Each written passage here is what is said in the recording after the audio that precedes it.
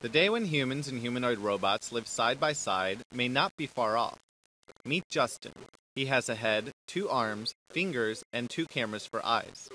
Those cameras, along with sensors all over his body, allow Justin to sense his surroundings in 3D. He can catch a ball with one hand. To make Justin able to catch, for example, a ball, it is important to combine different kinds of sensors, like in this case, vision sensing, inertial measurement units, force sensing, and all this has to be combined in a very quick and fast way. Justin's arms are lightweight and move via ball joints at the shoulders, elbows, and wrists. He is being developed by a group of researchers at the German Aerospace Center.